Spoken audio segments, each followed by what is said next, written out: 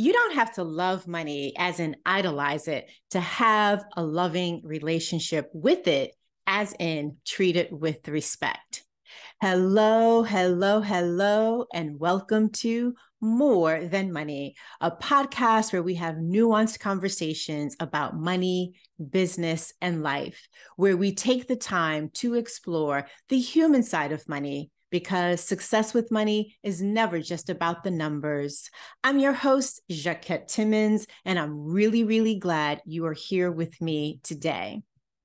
Before we dive into today's episode, I want to have you have in the back of your mind a few questions.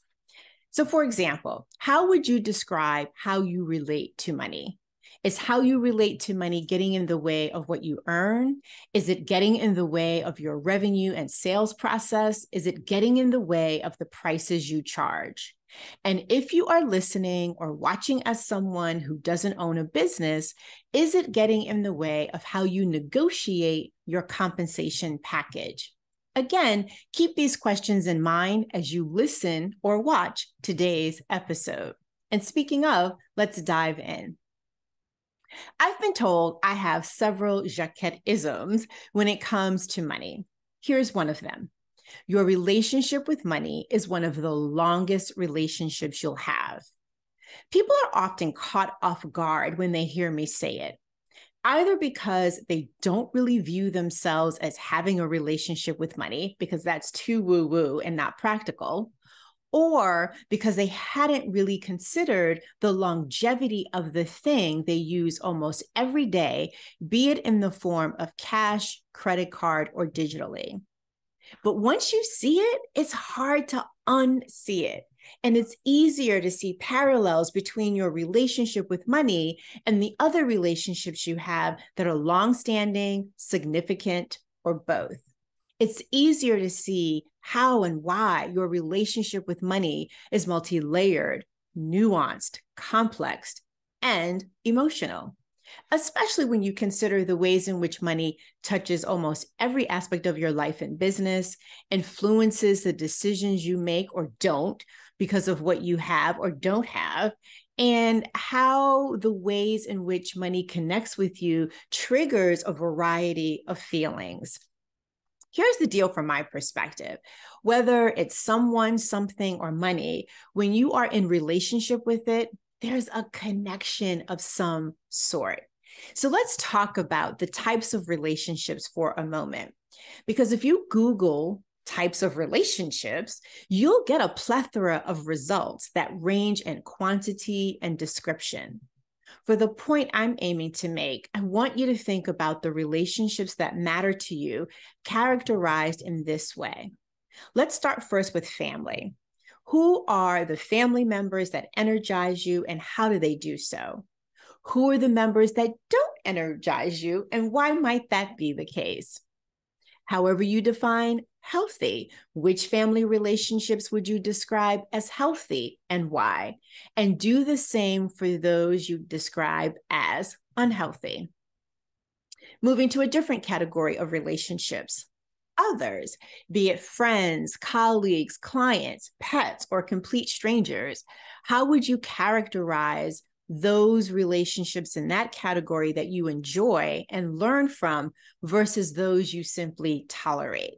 What makes any of these interactions transformational or transactional? Here's another group. Objects. What are the material things in your life? Which are purely functional? To which do you have an emotional attachment? Which are a hybrid?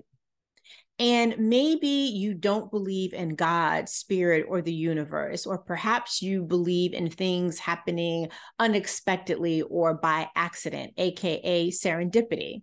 How would you describe a presence, though, that is bigger than you and your relationship with this presence? And then finally, self.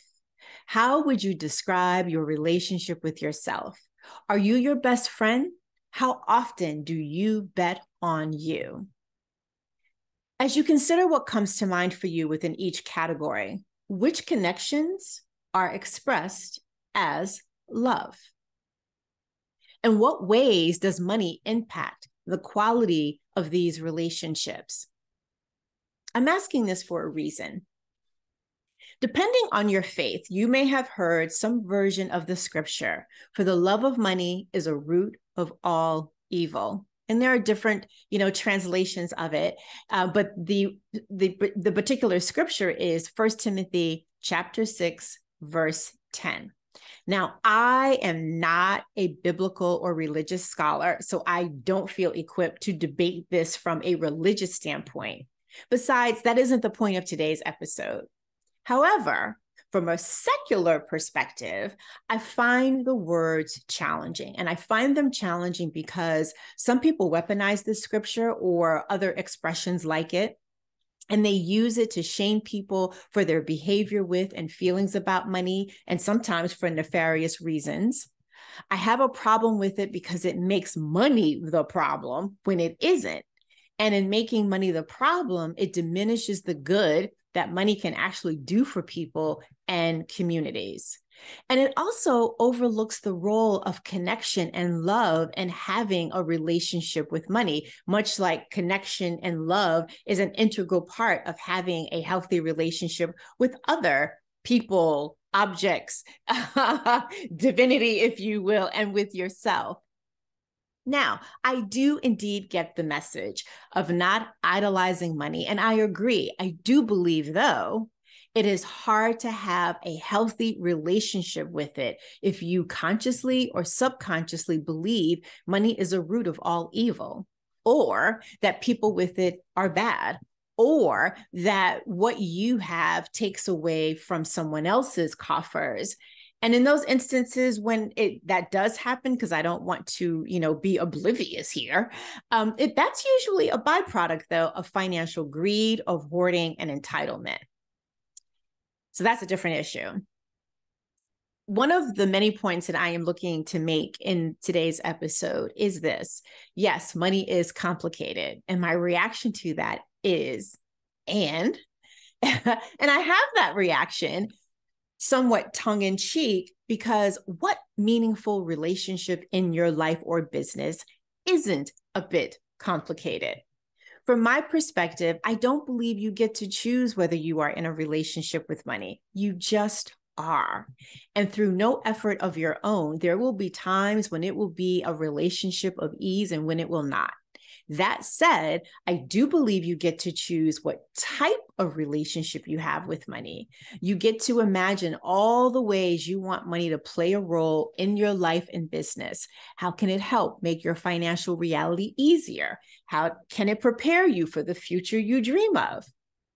You also get to choose what habits to practice so that you can take part and do your part in creating or sustaining and growing your financial success.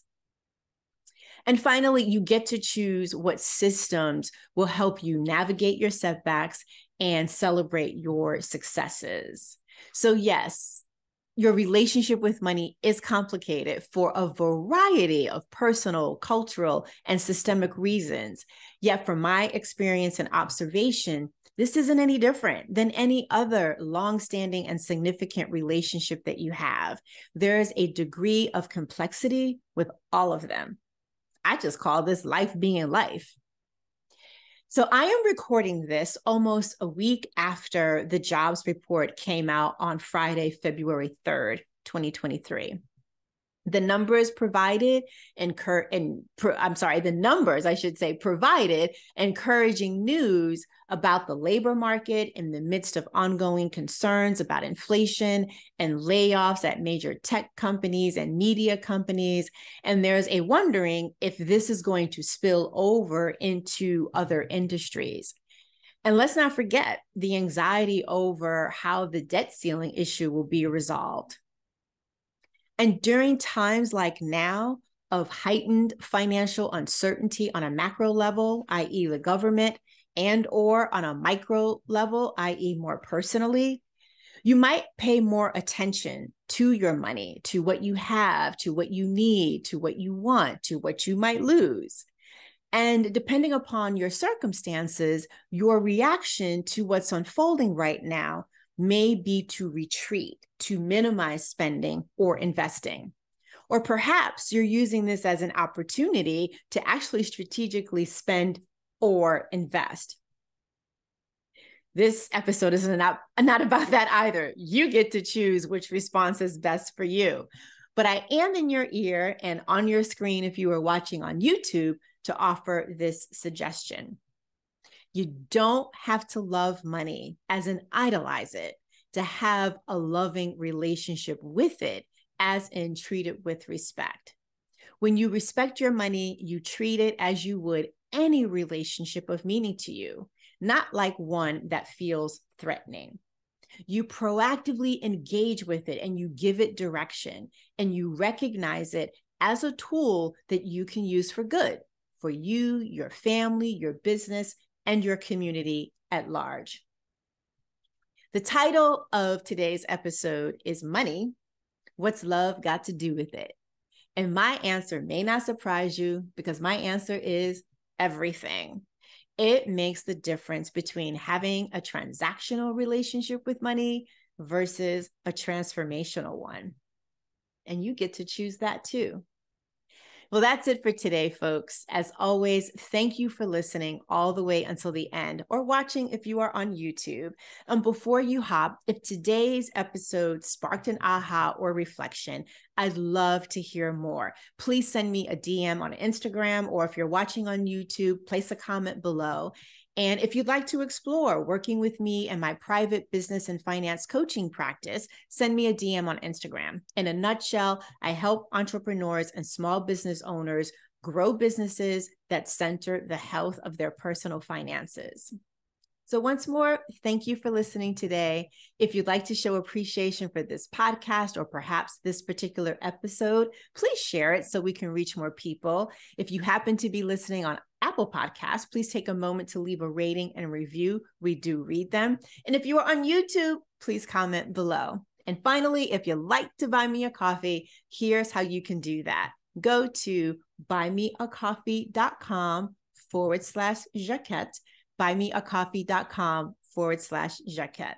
I'll be back next week. I hope you will too.